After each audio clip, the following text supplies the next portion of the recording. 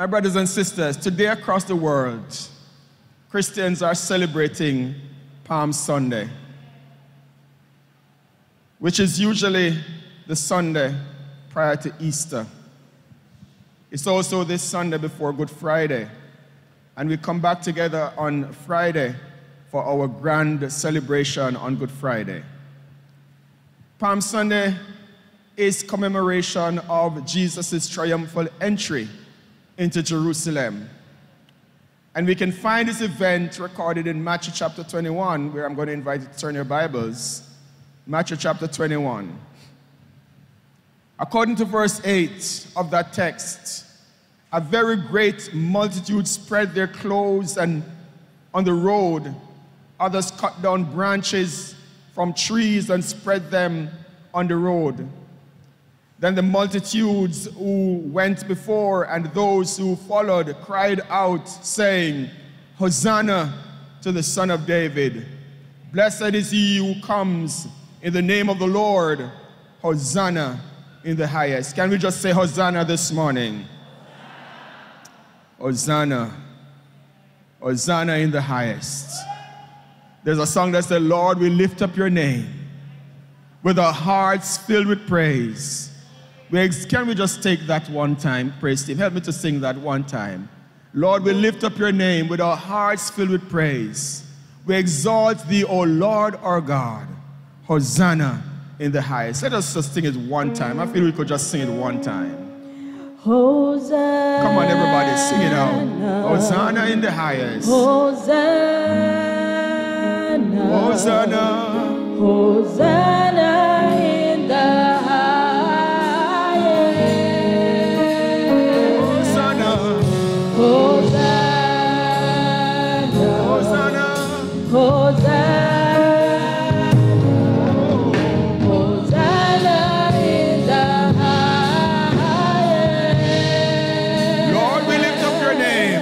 Yes, Lord. Lord, we lift up your name.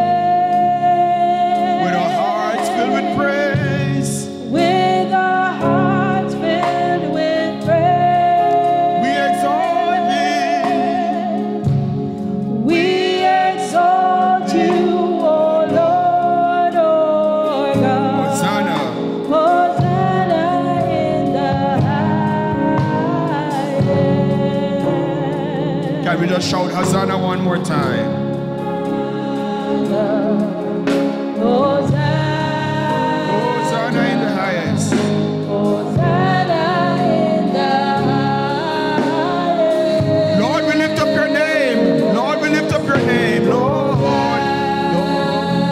Hosanna. Hosanna. Hosanna in the highest. Lord, we lift up your name. Yeah.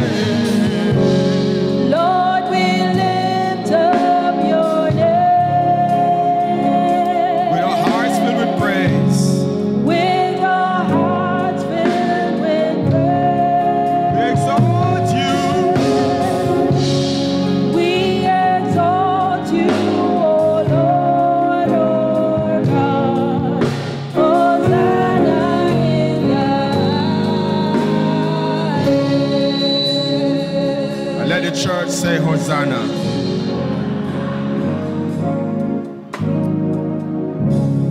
I want you now to focus with me a little bit on verses 12 to 17 of the text. I doubt I'm going to be using all of those verses, but that's where the sermon is going to be coming from, mainly verses 12 to 17. Please find it, Matthew 21, verses 12 to 17. Please find it in the meanwhile.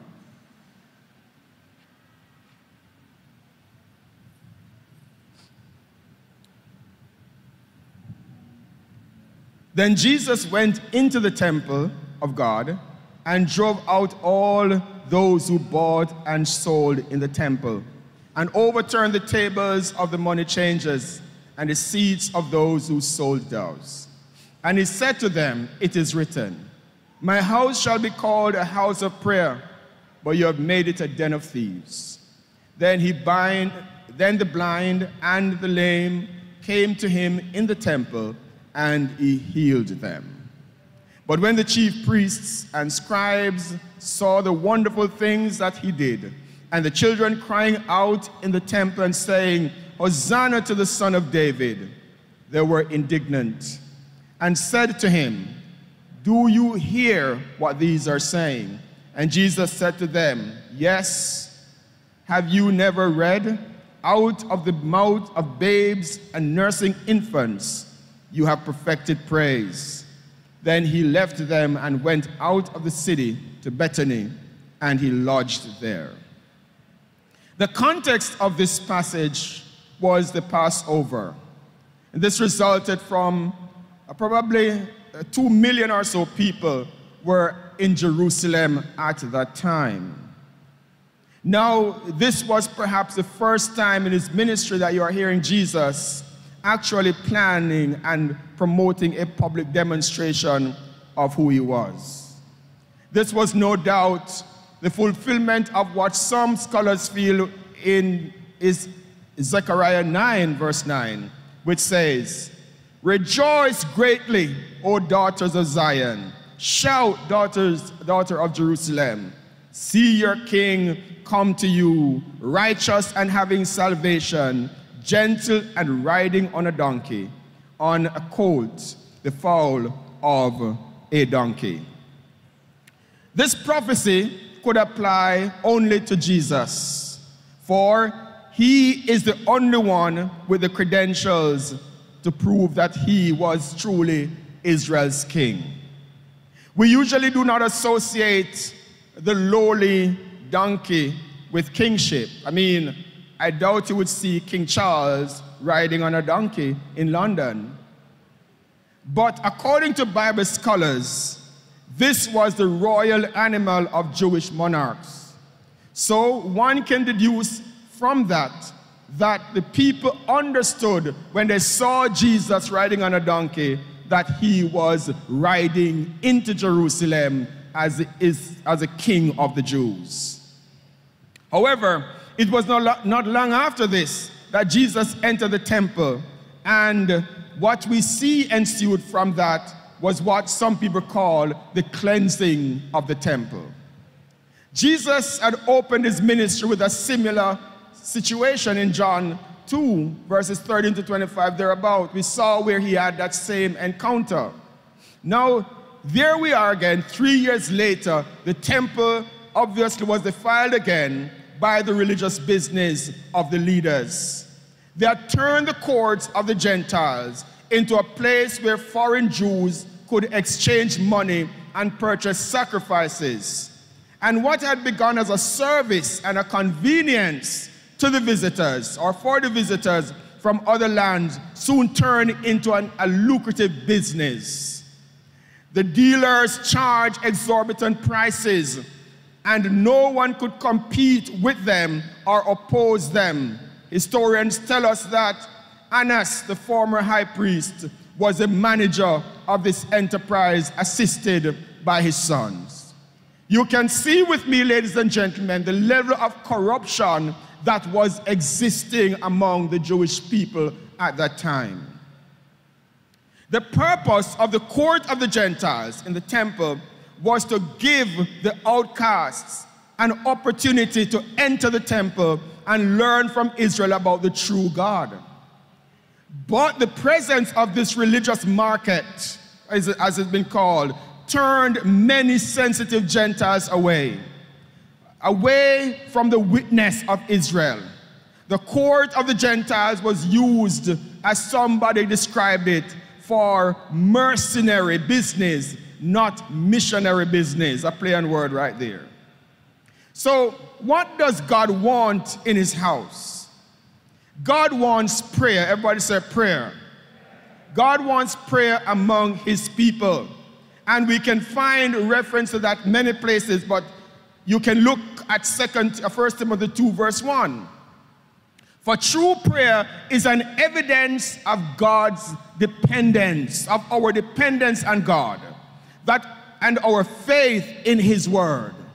When we pray in God's house, we are exhibiting a dependence on God. He also wants people to be helped in his house. We read earlier the story of, I think it was the Good Samaritan, and we saw how that man who was not even among the religious elite had the presence of mind, the humanity to help somebody who was in need. The needy should feel welcome and should find the kind of help they need when they come into God's house. There should be power in God's house. The power of God working to change people's lives. These are evidences that should be in God's house, that God is working among his people. His house should also be filled with praise and adoration to the God who we come to worship and serve. Why don't you take a second or two and give God some praise and adoration in his house? Some of you don't even want to praise him in his house, but can we take just 2 seconds to just acknowledge that we are acknowledging that God, you are in our midst. Go ahead and give him a praise. Oh, hallelujah. Glory to God. It is clear that these things were now missing from the house of God. I call it the house of God was hijacked by the religious mercenaries, and the situation needed to be corrected. And the church today has to learn a lesson from this. We have to always remember that this is God's house. Amen, church. We have to always remember that this is God's house. Some of us have been here 40 odd years, some 50 odd years. I hear even 60 odd years, and some are below those years. But whatever years that we have been here, it does not give us ownership of the house. It still remains, everybody say, God's house. It's a house of prayer. It's a house of worship. It's a house of celebration. It is a house where God is adored, where God is celebrated, where God's name is elevated. It is God's house. Come on, raise your voice and say, it is God's house. Oh, hallelujah. You see, my brothers and sisters, the moment we forget that it is God's house, we make it our house. And our house cannot do what God's house can do. Our house is not a house of prayer. Our house is not where healing happens. It is in God's house that God shows up. And it is in God's house that God does God's work. And that is why I encourage our people, do not stay away from God's house. Do not buy into that false narrative that you can stay at home and worship. Yes, you can stay at home and worship, but there is a place to be in God's house. When God's people come together, when God's people pray together, when God's people worship together, there is power.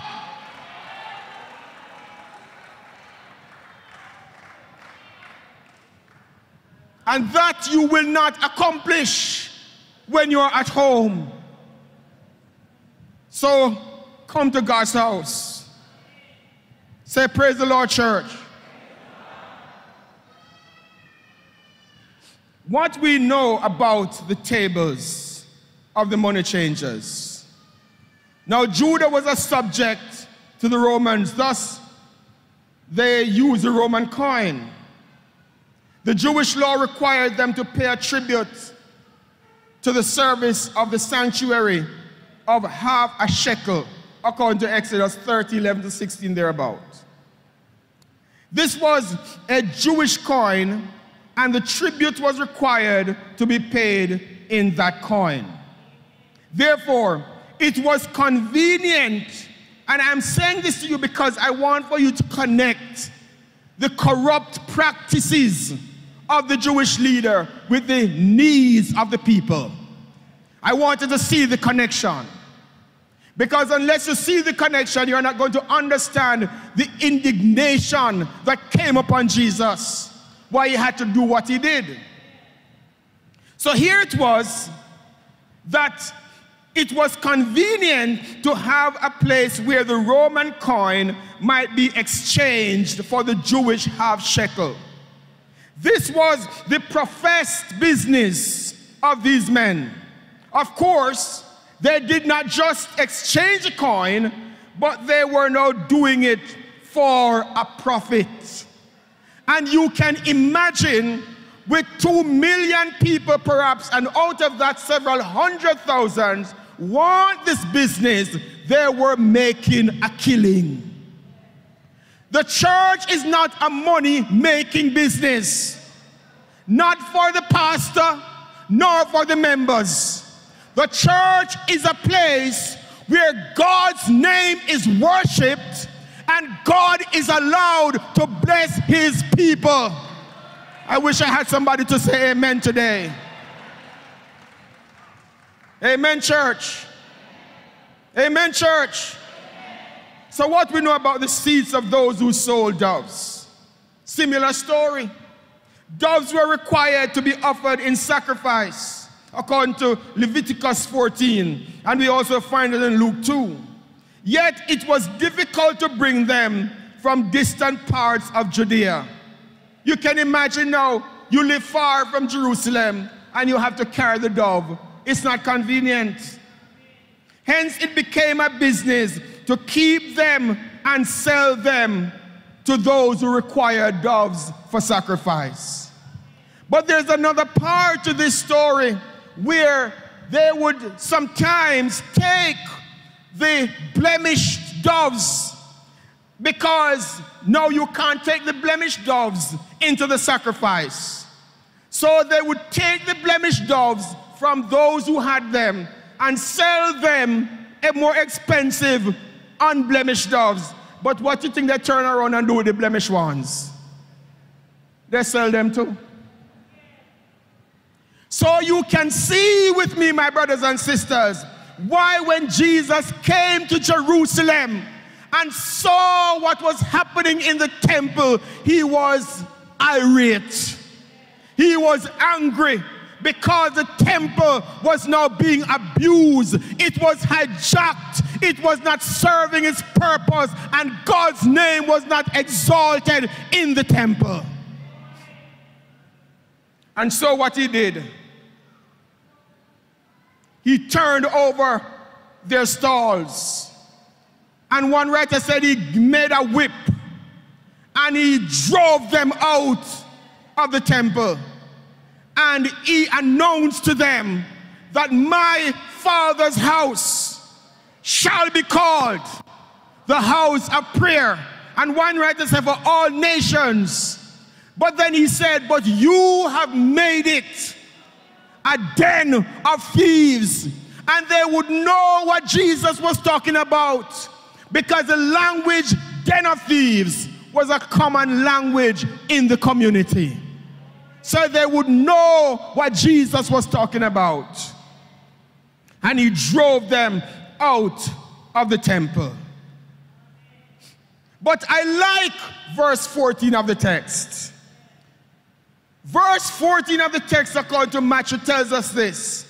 Then the blind and the lame came to him in the temple. And what happened?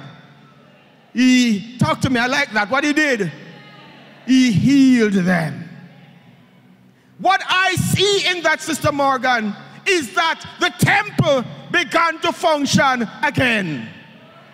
The temple began to do what it was required to do again. But what was the difference? Jesus came into the temple. And once Jesus came into the temple began to function again. Oh, hallelujah. I wonder if you're seeing with me, my brothers and sisters, the connection and the importance to have Jesus in the center of our worship. to have Jesus in the center of our worship.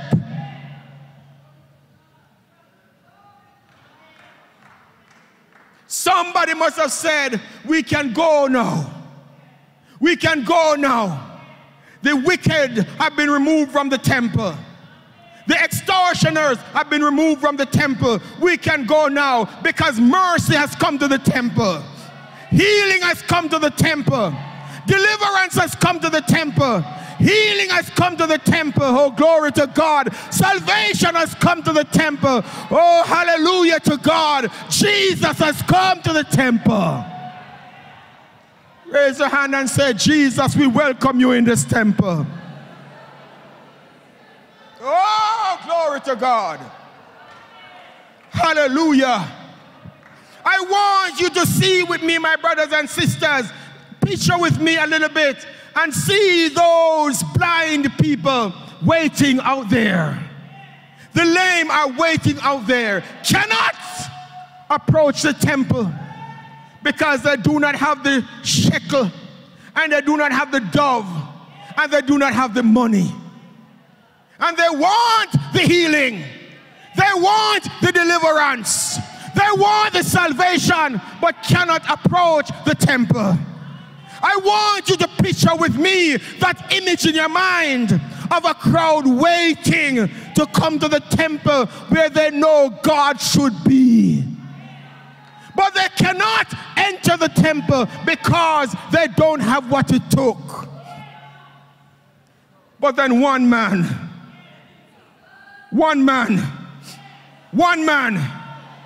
where is the church that I'm preaching to? One man. Do you know the name of that man? Do you know the name of that man? Jesus came to the temple.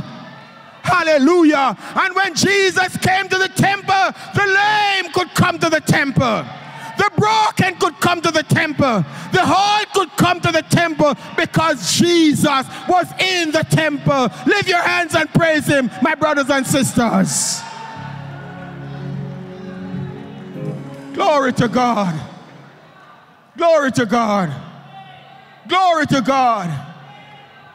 Church, it is important that we embrace the presence of Jesus when we come together.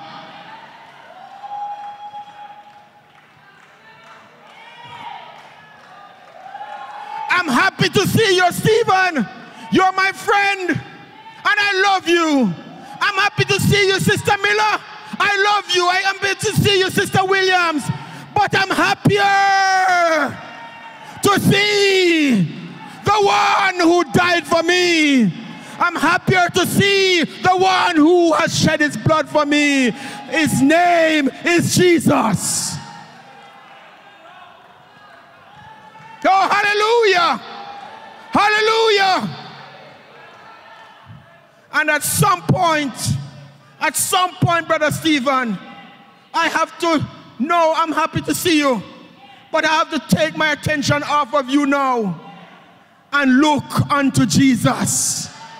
Because Jesus is the one. He is the only one.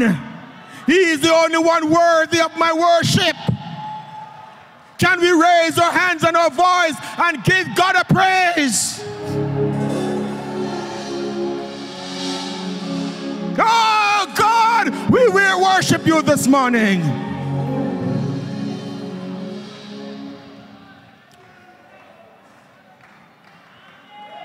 Woo. Jesus, we give you glory, mighty God.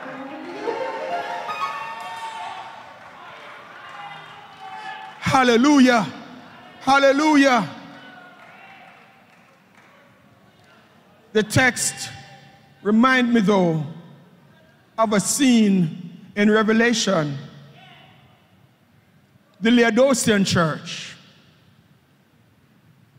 John writing to them in Revelation said to them, Jesus is speaking and he's saying, Minister Fuller, behold, let me read it from this translation for you.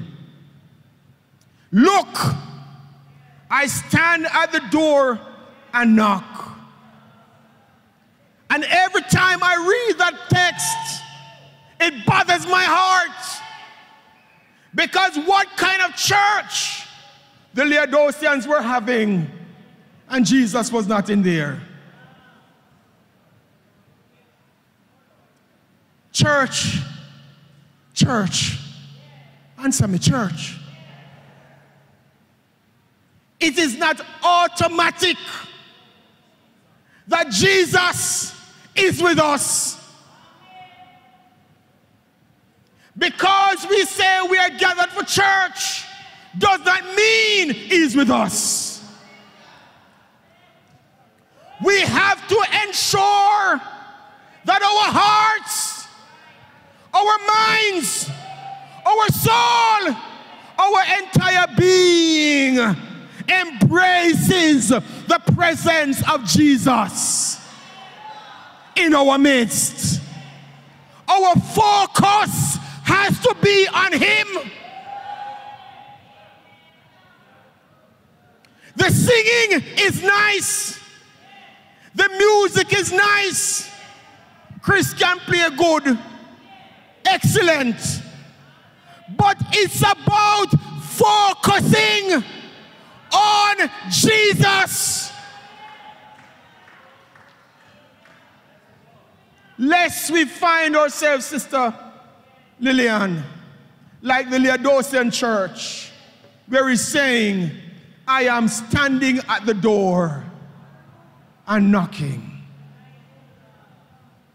He said, if you hear my voice and open the door, I will come in and we'll share a meal together as friends.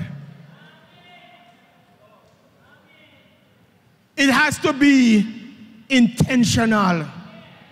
It is easy for us to be like the Jews. It's the programs, it's the media, it's the sound. It's that not right over there. It is easy to be distracted rather than focusing on Jesus. So I'm asking you, my brothers and sisters, when we come together, we're not, the physical temple is not the same in its context like what Jesus cleansed. But when we bring our temple, for the writer Paul tells us that your body is the temple of the Lord. Make sure that Christ is seated on the throne of your hearts. Make sure that you are embracing him as Lord of your life. Make sure that your worship goes to him. Make sure that with all the distractions around you, your worship goes to God. Oh, hallelujah. Make sure that when everything is finished and you're going through that door, you would have sucked up everything, every blessing that God had for you in the service. You would have sucked it up. And you're going out filled because you gave to him your all. Can we just stand everybody and take 2 seconds and just give him praise? Take a few seconds and give him worship. Glory to your name, Jesus. Church, take a few seconds and give him praise. Hallelujah. Hallelujah. Hallelujah. Lord, we worship you. Praise your name, O God. Glory to your name, Jesus. Glory to your name, Lord. We worship you, Jesus. Worship you. Worship you, Jesus. Worship you, Jesus.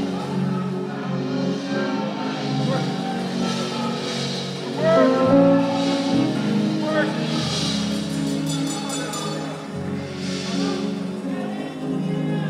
Hallelujah. Take joy, my King, in what you hear. Let it be a sweet, sweet sound in your ear. Say, I love you, Lord.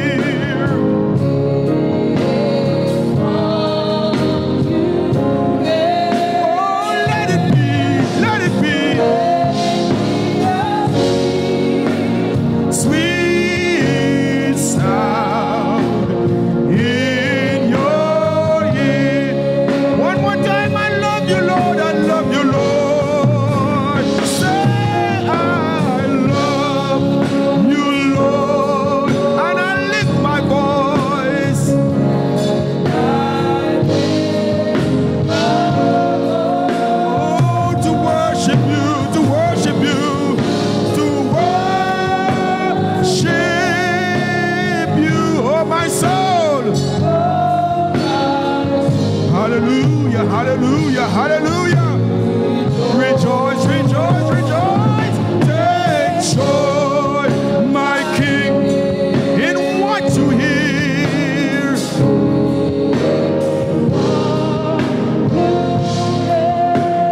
Let it be, let it be, let it be a sweet.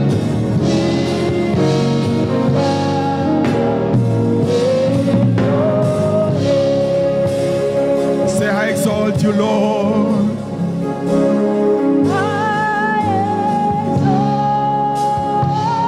Come on, church, come on, church, come on, church, come on, church. Exalt. I exalt you, Lord.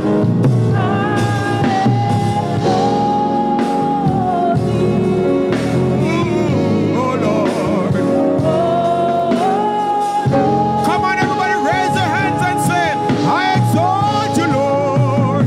I exalt you.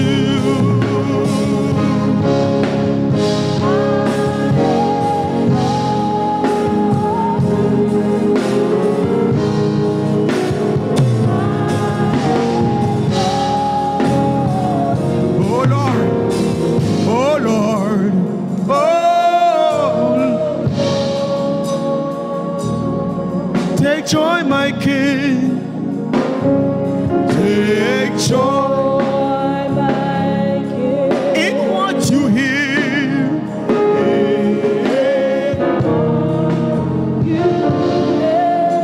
Oh, let it be sweet sound.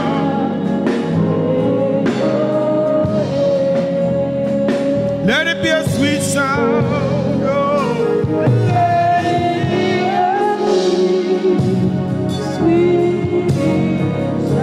in your ears.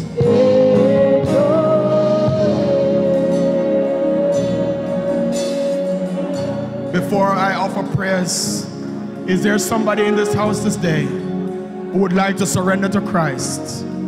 If that is so, I'm inviting you to step forward.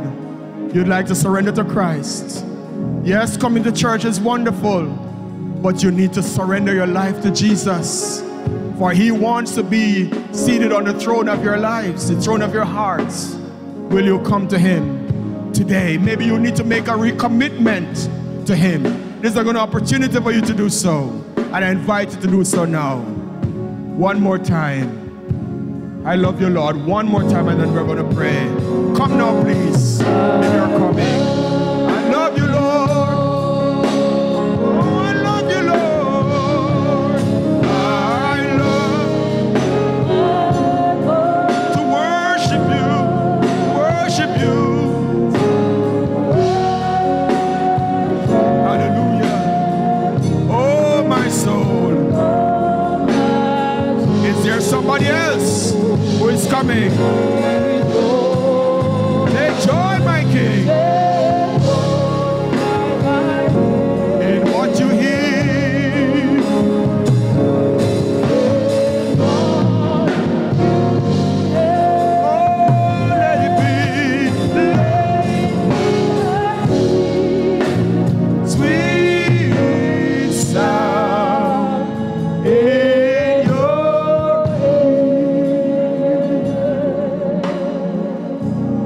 before we pray.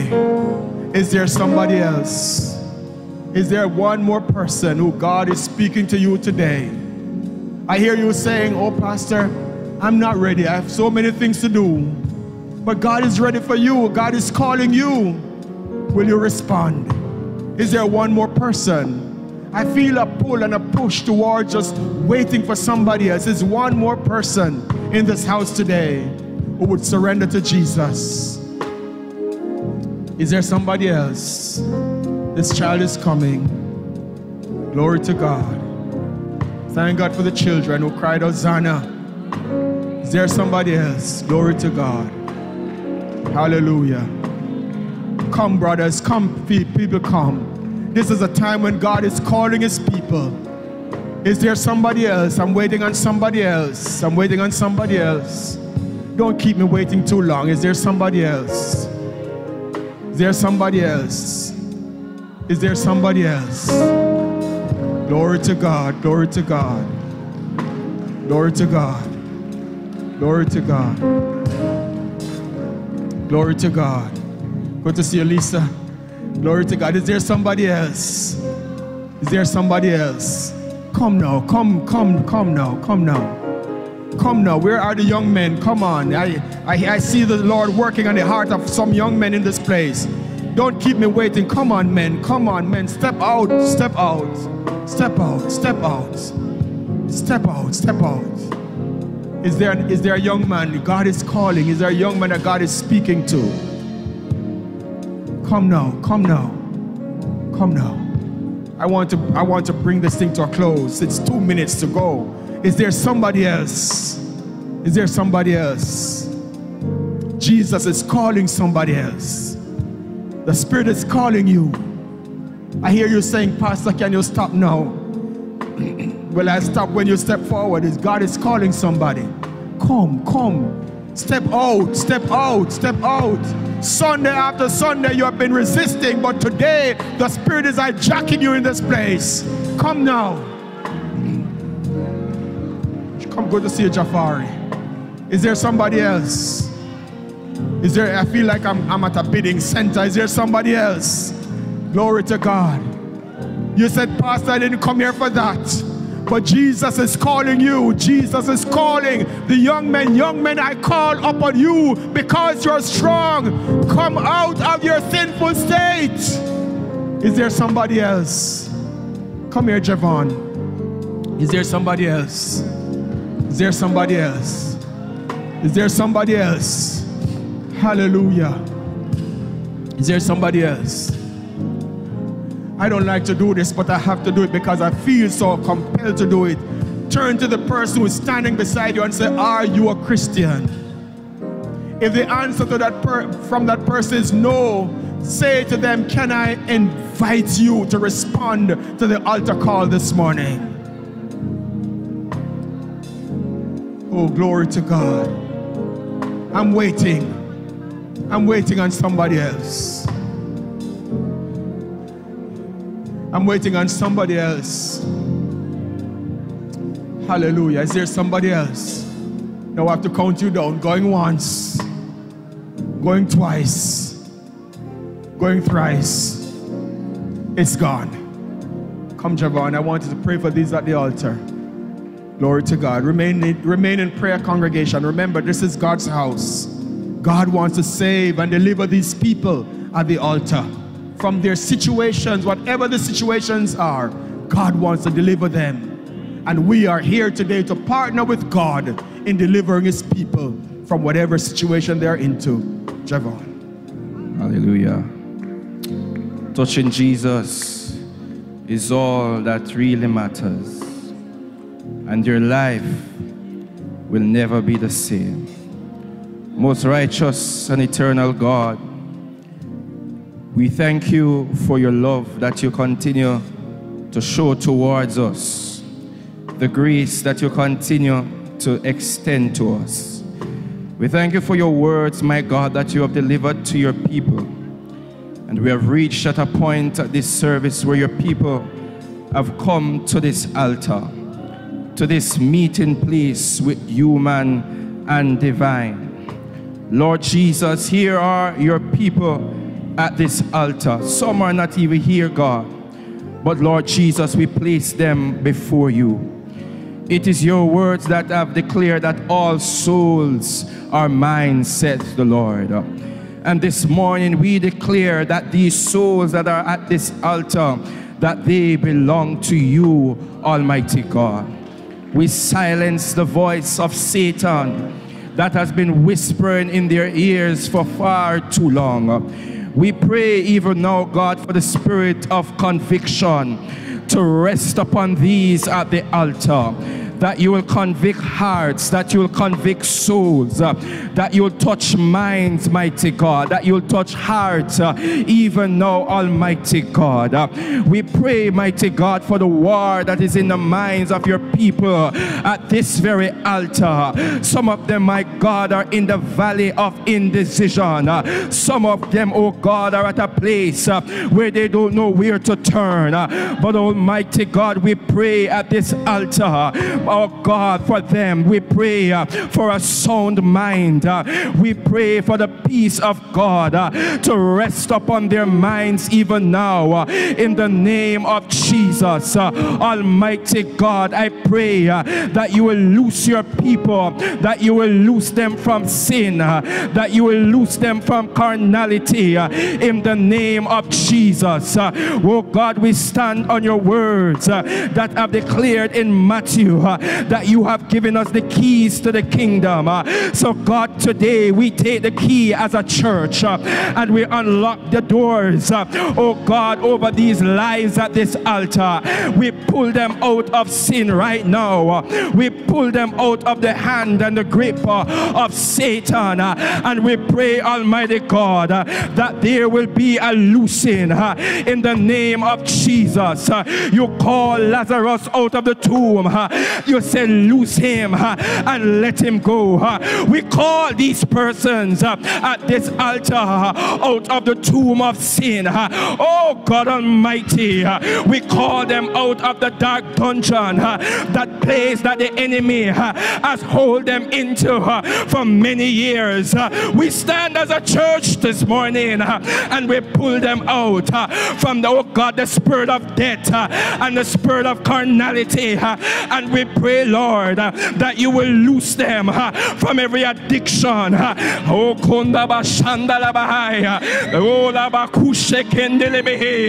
we pull them out now, oh God, from every addiction.